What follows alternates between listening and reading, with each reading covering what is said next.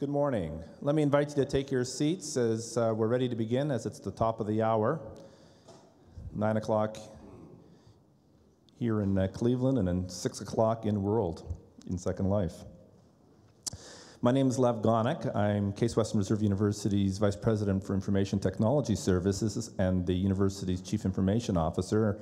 On behalf of our organization, along with the whole host of university sponsors, including the University Provost, the youth site, the Faculty Senate Committee on Information Resources, the Council of Technology Officers, the HR organization, the University Library, we want to invite and thank you very much for taking time to spend the day with us here at the first Technology Collaboration and Campus Engagement Dialogue or Summit. We also want to take time at the top, as well as throughout the event today, to thank our underwriters and supporters whose logo wear are meant to dance over all of the various pages that you see and screens that you see. But I want to thank in particular the folks from Apple and Cisco, Dell. If you haven't put in your business card or written up your name, there's a drawing for an outrageous Dell computer system as a giveaway. I think at lunchtime you have to be here to be able to receive it. Our friends at EMC, IBM, Mobile Discovery, Perceptus, and OneCommunity, thank you for all your support.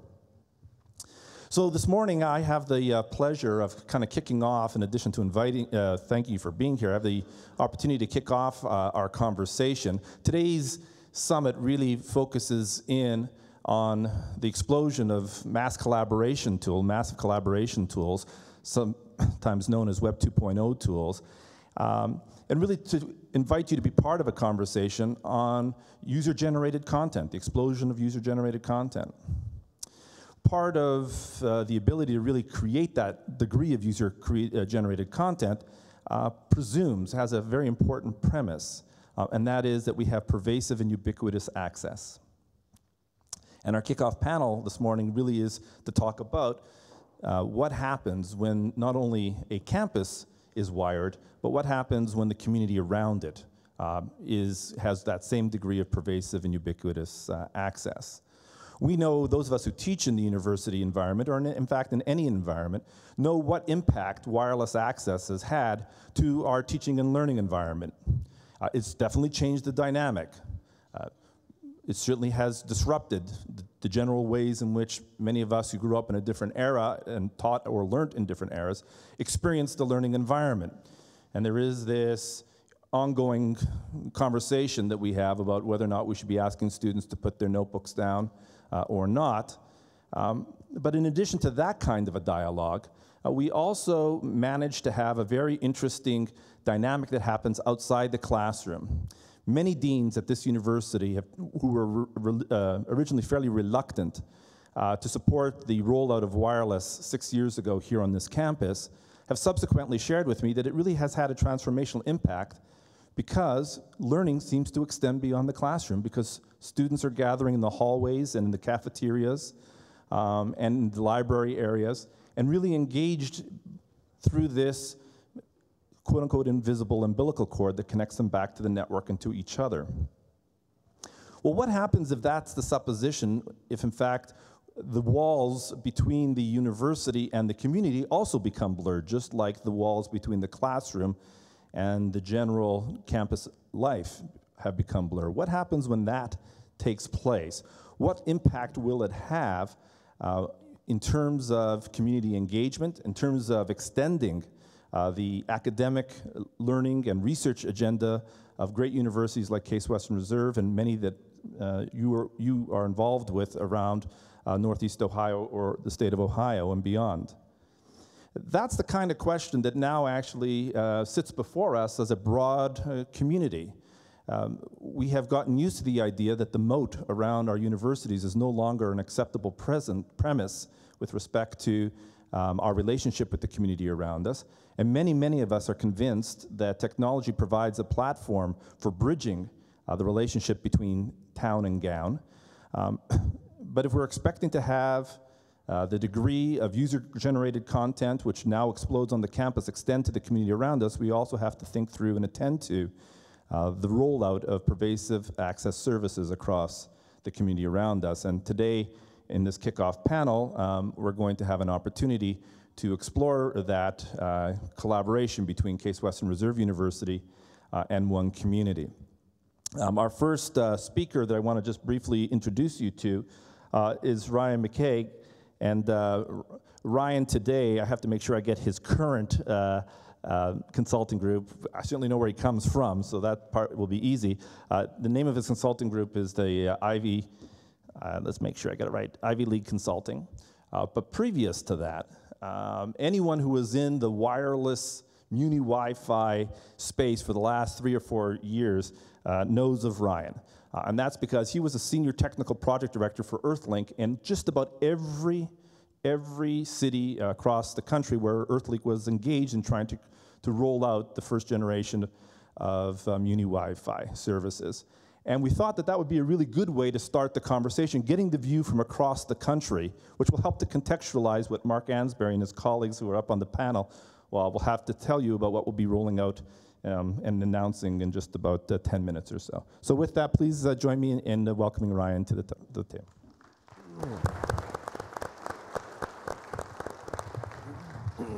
Good morning, everybody. I hope you'll bear with me. I like to have that podium, but I'll juggle these notes as we go along because I want to make sure I get my facts and figures correct. I have like to, first of all, thank you all for the opportunity to come and speak with you and share in the excitement of this event and share my perspectives on broadband wireless. Over the last 3 years, I've had the opportunity to be involved in 11 municipal deployments, whether that was the design, the construction, or the operation of municipal networks. Going back 3 years ago, when we first did a public-private partnership with the City of Tempe and Arizona State University to cover the 40 square miles of Tempe with ubiquitous Wi-Fi.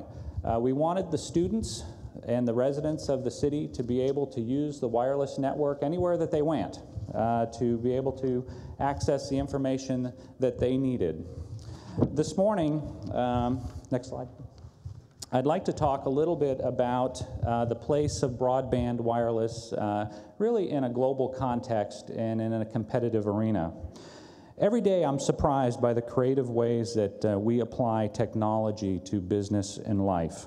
Rarely does a day go by that I'm not astonished by the creative ways that we apply technology.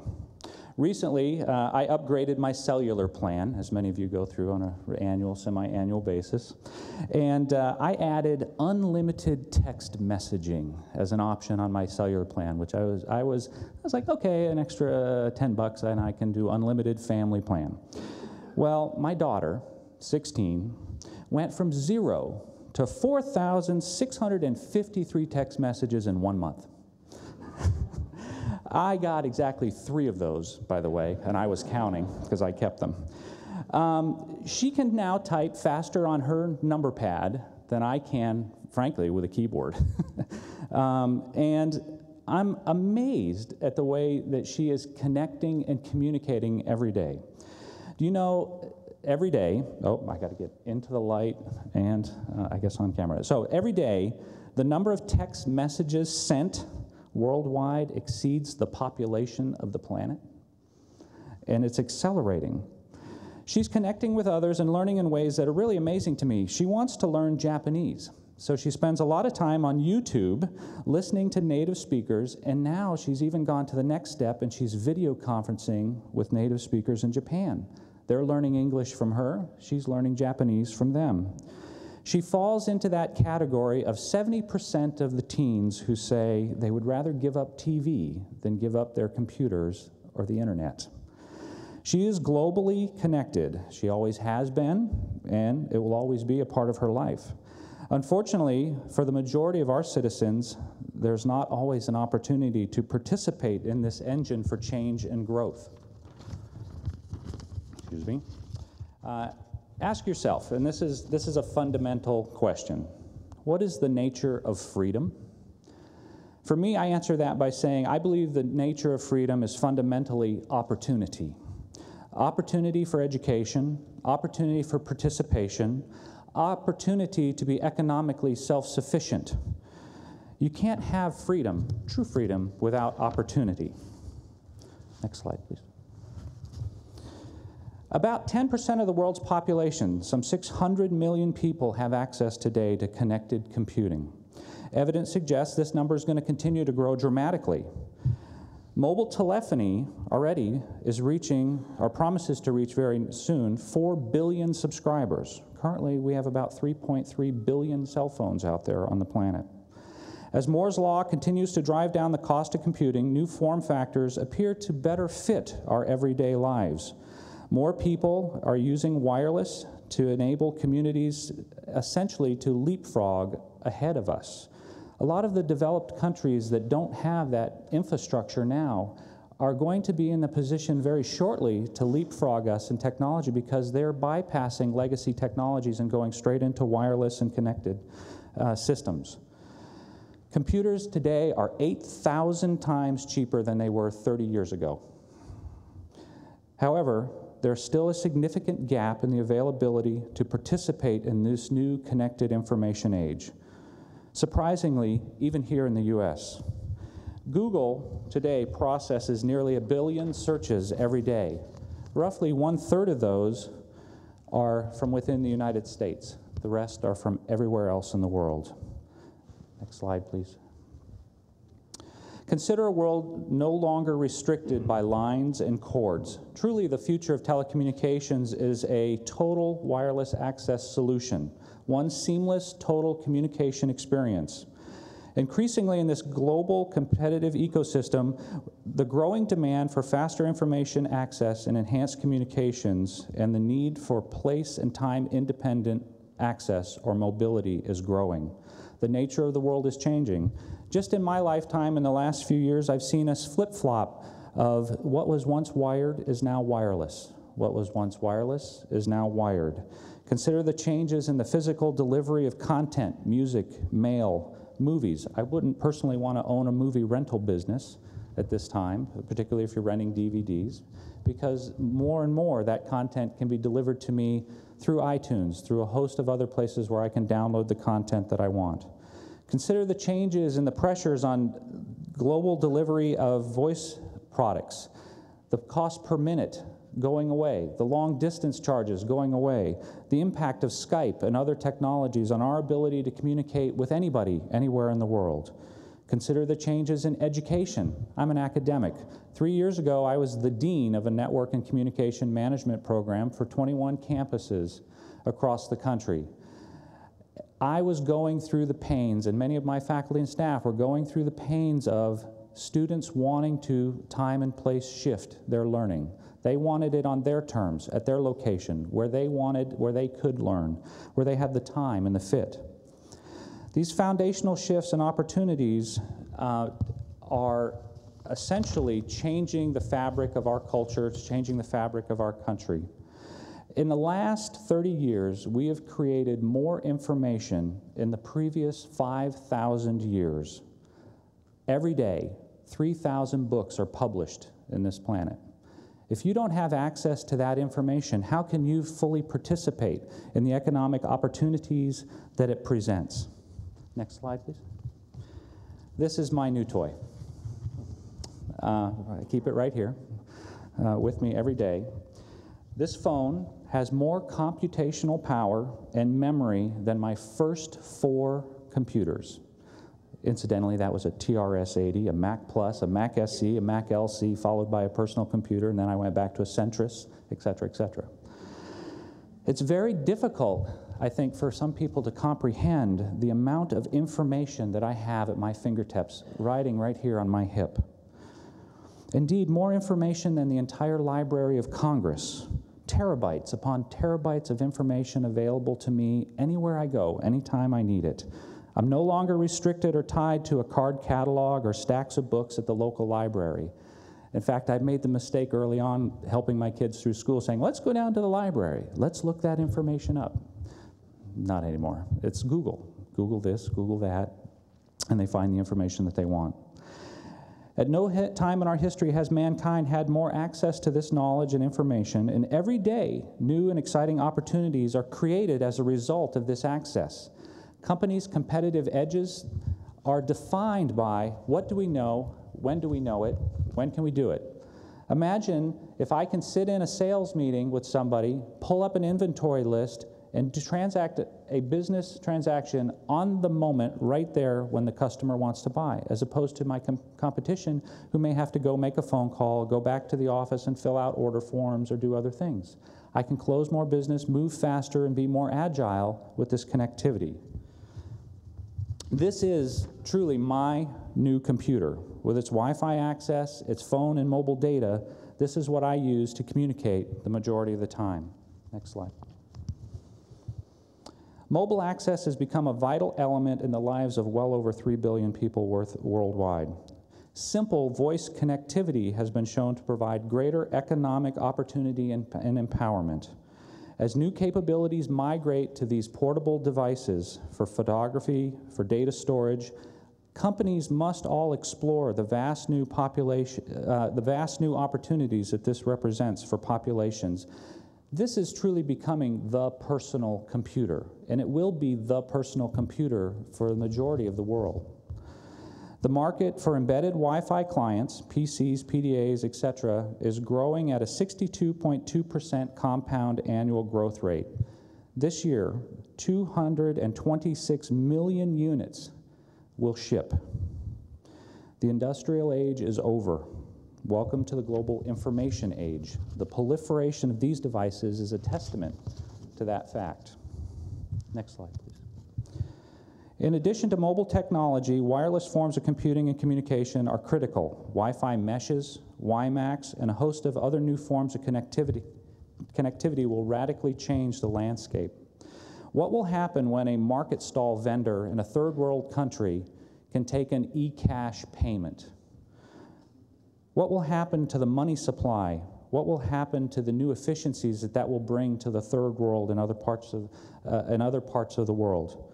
What will happen when the world of microfinance, a proven model in which the developing world is using, with an estimated 50 million borrowers, increases by a factor of 10? How many of these other developments will have a lasting impact on our lives and the living standards of people in the most remote sections of the world?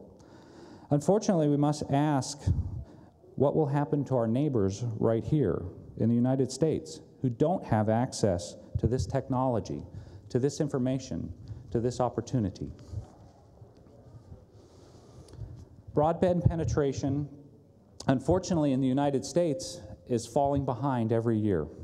Surprisingly, we're not the leader in broadband penetration. Indeed, we're 15th among developed nations. So there's Denmark at the top, there's us at the bottom. The Federal Communications Commission still defines broadband as 128 kilobit. They're considering moving that up a bit. While other developed countries are pushing fiber-optic communications to individuals and businesses, moving multi-megabit to gigabit speeds, we slip further down this list every year. Is this truly a loss of opportunity for us? Next slide. In the 1880s, the U.S. opened vast opportunities of the West by growing the country by establishing a network of railroads.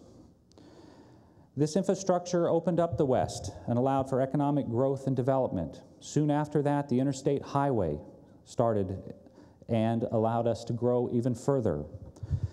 Next slide.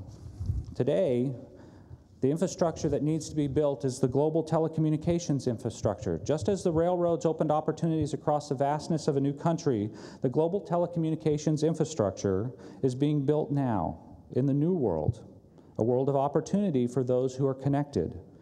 Connectivity is no longer a luxury. It's no longer an option. It's truly a requirement. We must push broadband connectivity to the corners of our country. Without it, we lose our competitive economic edge.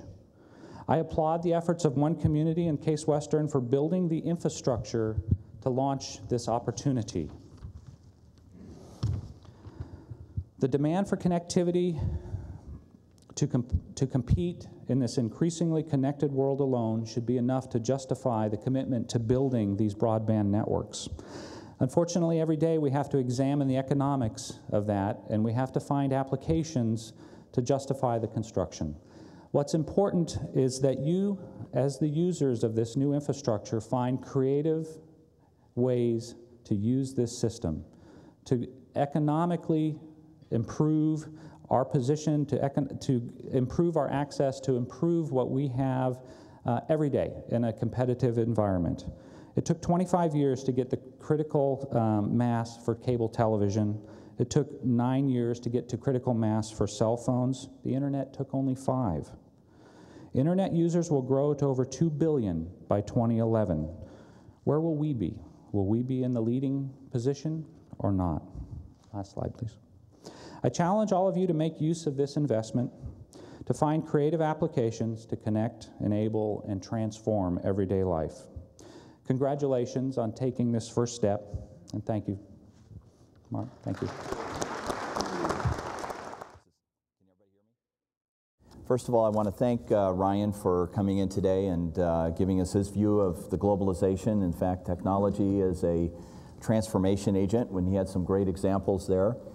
And since the theme today is about collaboration and tools, I first have to acknowledge that it takes a strong visionary, a leader, a champion, and someone to work outside the box without boundaries to even create an opportunity for collaboration. And I have to point out that Lev Gonek has been that for this community, for the creation of OneCommunity, and a great partnership between Case Western and OneCommunity now gives us the opportunity to begin to really engage the community around us.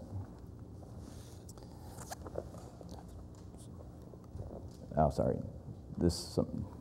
Can you go back all the way to the beginning? This is not, or it's clicking right. Okay.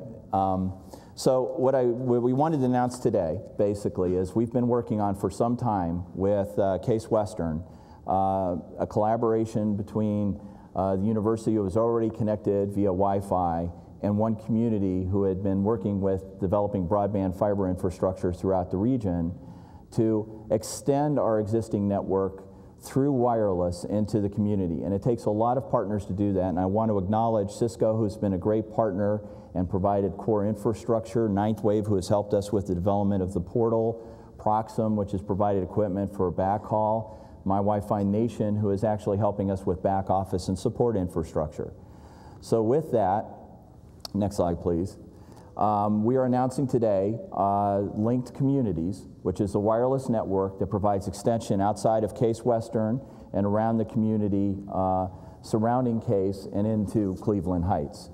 It's through this partnership that we're able to offer this capability, and we're excited about the potential collaboration, the experimentation, the innovation that can occur as a result of being untethered and providing access even further outside the academic arena, where we can work with the common citizen and other community collaborations, develop new applications, new partnerships, and new programs. And so with that, we now go live today. This is our first day of actually being fully functional, and we're excited to announce that today.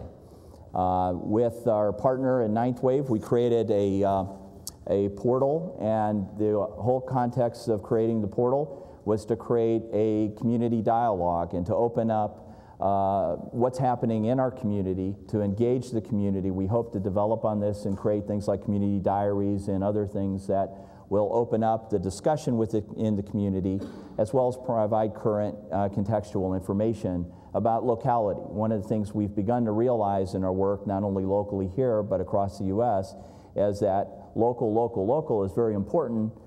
Globalization is key to success in economic development. So we want to bring those two together in a framework that empowers our community to really use this infrastructure, to leverage this infrastructure and work with others to do so.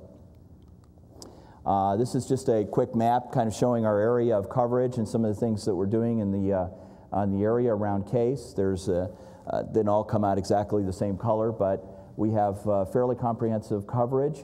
We're hoping to hear back from the community and get feedback, and part of our agenda is using this as an experimental network, is we want to learn what you're doing. We want to learn about the applications you're trying out. We want to try to continue to develop and expand and grow this experiment so that this experiment can grow to meet the needs of the community of users around us. And we hope to find and create more collaborative partnerships, much like Case, who has been strategic as well as an investment partner in making this happen, and so we can expand and grow this within the community and the region. So we're excited to announce this today. So let me jump right in. And one of the things we wanted to be able to do is, since we're talking about collaboration, what are the things that people are doing? What's really happening out there? What does wireless really begin to enable?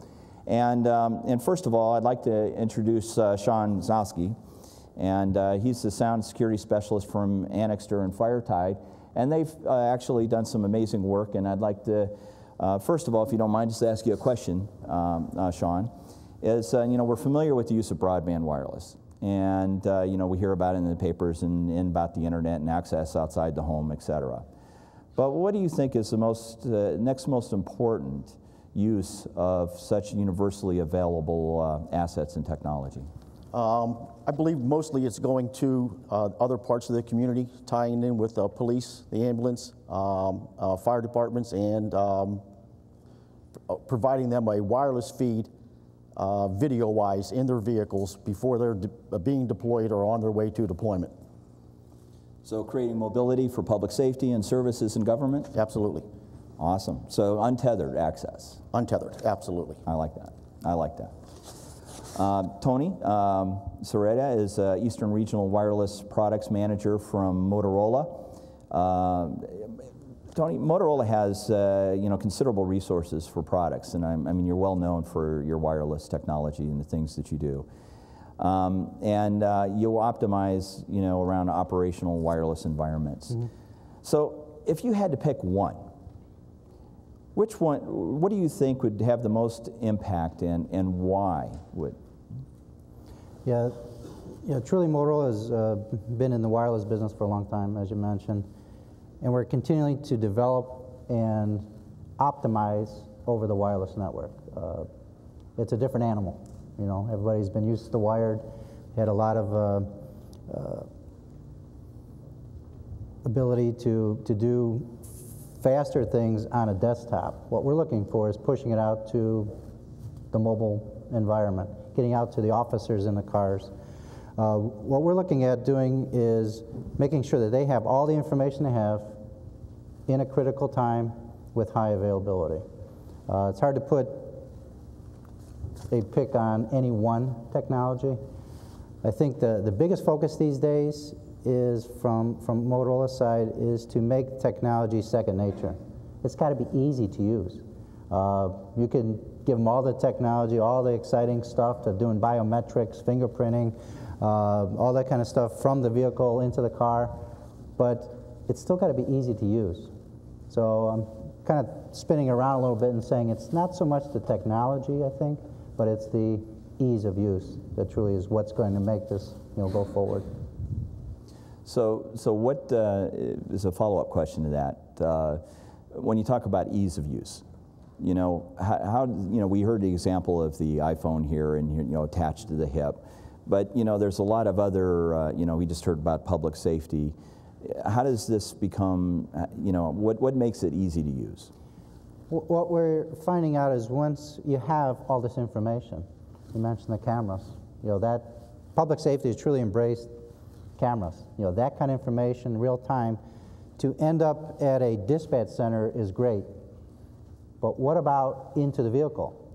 So now an officer is driving around, there's an incident, he or she can see the video in the vehicle, but how do you channel the right information to them? It's got to be ease of use so they can quickly pull up that kind of information, not have to fumble around with pulling up IP codes or websites that gives them access to hundreds of cameras. Somehow it's got to be an intuitive process. So maybe through their CAD system, the computer-aided dispatch system, to then once a 911 call comes in, cameras identified that can pass the information Dispatch realizes it, pushes out to the correct vehicle. Officer gets it in his car, touchscreen, see, zoom, pan, tilt, and all of a sudden they have the information. They know how to approach the situation. They know how to react. They know when to ask for additional support if needed. So that's truly what the end application really needs to take into consideration these days. And I think there's a lot of work going on in that field right now. So if I hear from that, you're talking about tools that make the technology transparent.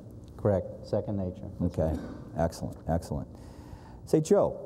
You know, Joe Podach is basically Deputy Director of Operations and Performance Improvement for the Cleveland Metropolitan School District. Had the pleasure of working with Joe over the last couple of years.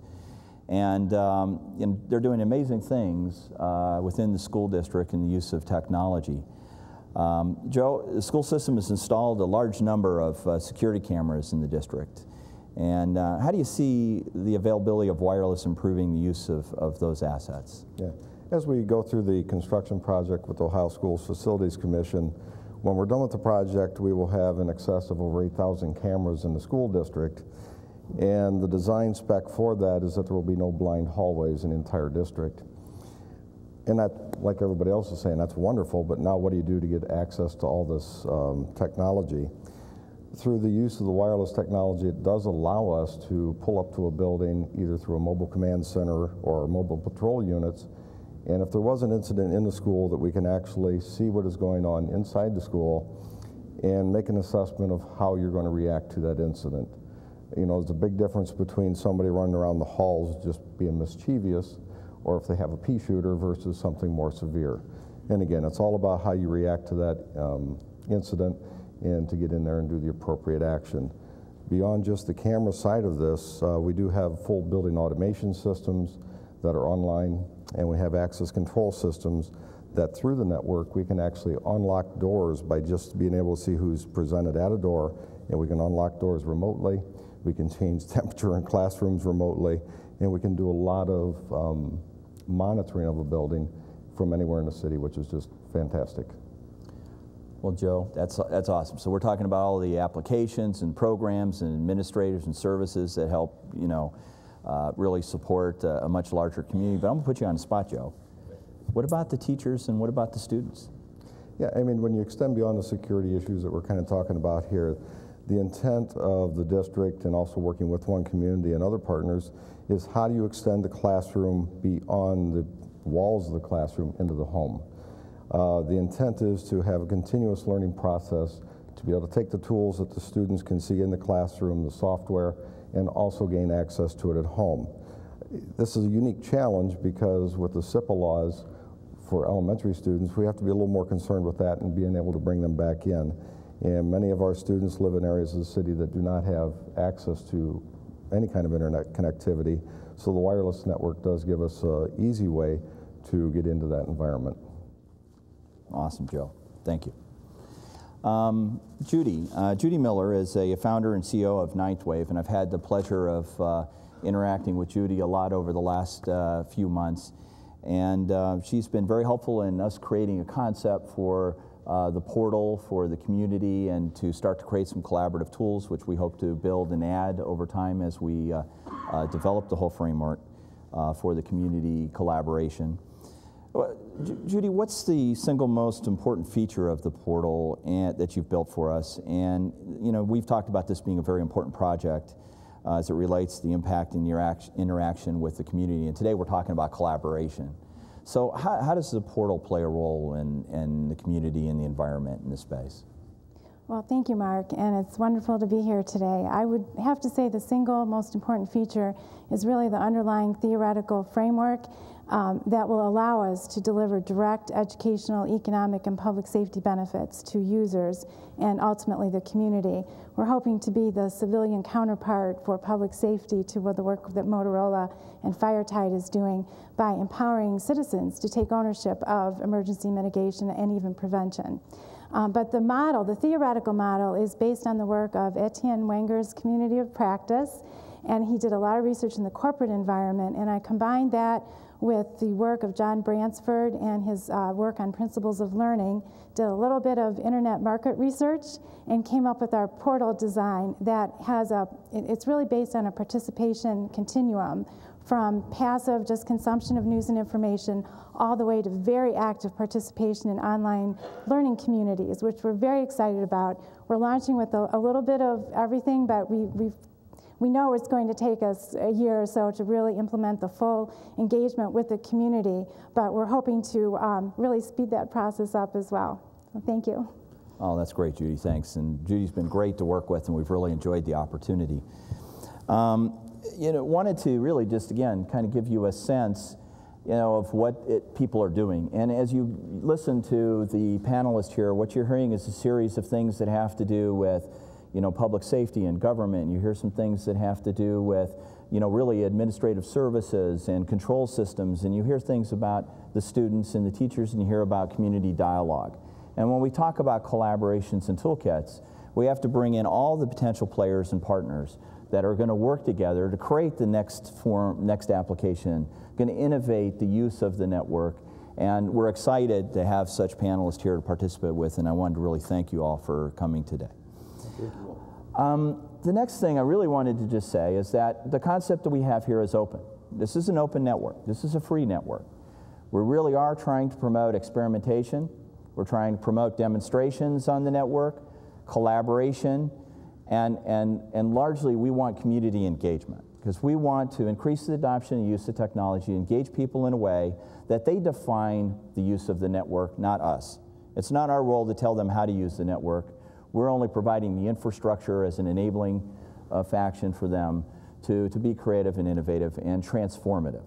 So we're very excited about that. And we really reach out to the community. We reach out to folks like yourselves to come back with feedback and suggestions and recommendations and give us insights on things that we should be doing to help enhance the experience and promote a much more open, collaborative network throughout the region.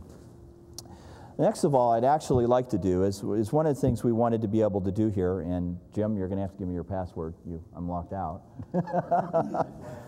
Okay. We would like to sort of demonstrate an application of the network. Wanda, this is Mark Ansboury. Can you hear me? Good morning, Mark. Yes, I can. Excellent. Thanks for joining us. I would like to introduce Wanda, who is basically, she runs the Ansboury CTC, which is, about 8 blocks, 10 blocks away. And Wanda is actually talking to us live over the wireless network. And Wanda, I have to tell you, or have to wish you a very, very happy birthday today.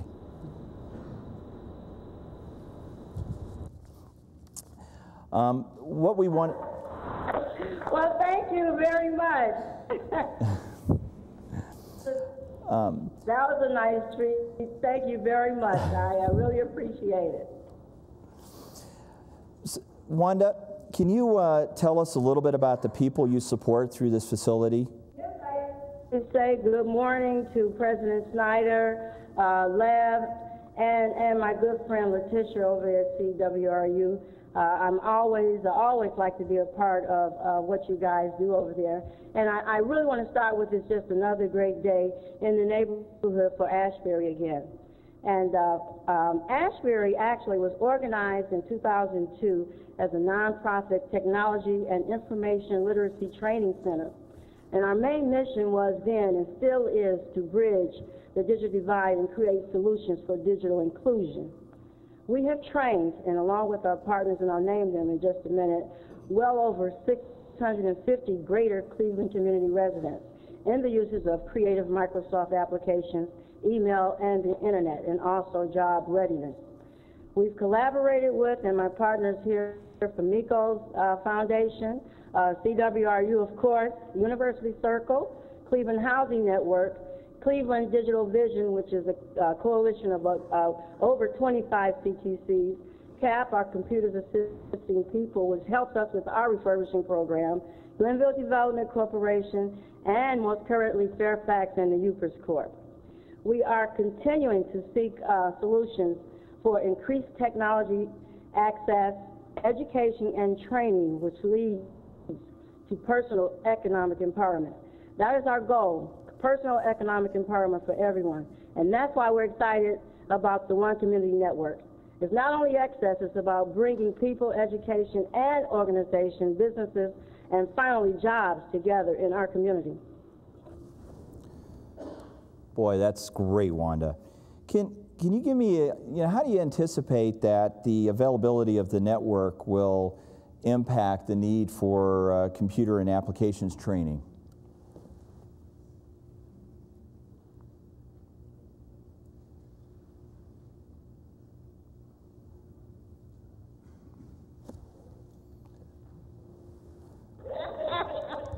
Sorry, Mark, I forgot to hold the button.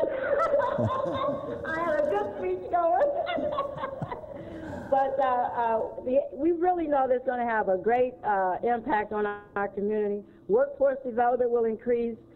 Community meetings will be possible. We'll also be able to have classes in our seniors' homes that actually can't leave the home. There's possible marketing for small businesses and organizations in our community. We definitely want to get up a community neighborhood blog and get our seniors, our young folks communicating on the internet with each other, and most certainly Neighborhood Safety Watch. I have with me here Amy from Famico's Foundation, and she can actually add just a couple more things that the increased broadband will bring for us. Oh, good morning. We're thinking now about how we can use this new awesome technology to support local businesses and create community gathering spaces in the neighborhood that promote safety, community building, and technology usage among the residents in this area. And we're very excited to be part of all of this. Well, we are definitely glad to have you all as partners and working so hard in the community as you are. Can you tell me a little bit, Wanda, about what you're doing today, and what are the students in the neighborhood, how they're participating?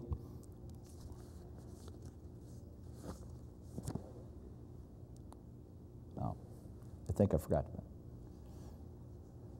Say, Wanda, can you tell me what you guys are up to today, and how some of the students in the neighborhood are participating?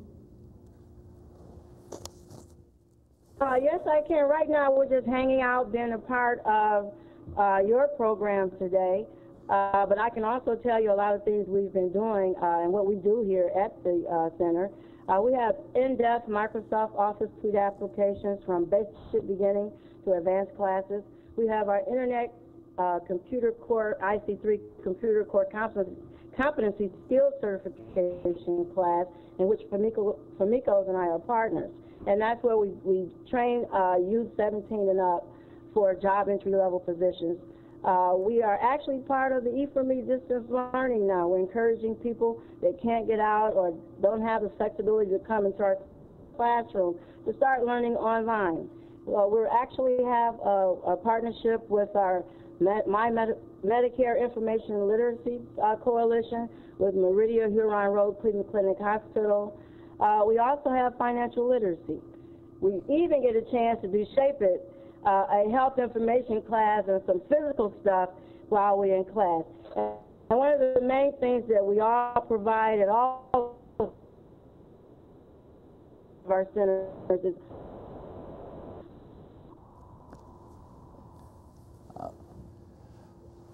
open access to technology for neighborhood and families. Area residents drop in for different homework assignments and research papers. So we do a lot. And we're also part of the Cuyahoga County VITA Volunteer Income Tax Assistance Program Coalition. And I think OneCommunity had something to do with that to make sure that that happened for all of Cuyahoga County. Well, Wanda, I really want to thank you for participating today. We really appreciate your insights and the good work you're doing. Keep it up. Thank you. Like I say, we're glad to be a part, and hopefully I'll see you over there sometime today to take part in some of that learning that's going on. Have a great day. Thanks again, Wanda. Basically want to thank you all very much for participating. This is give you an example. We got some work to do to optimize the video, and we've got some things that we need to continue to work on, but that's what we're looking for to the community to give us feedback and work with us. We actually left some brochures out here to talk a little bit about the LinkedCommunity goals and objectives in the program, and if you're wanting to get access to the network, there's some information in here. And I want to thank Lev and Case for hosting this today and the opportunity to participate in this great day of collaboration. Thank you.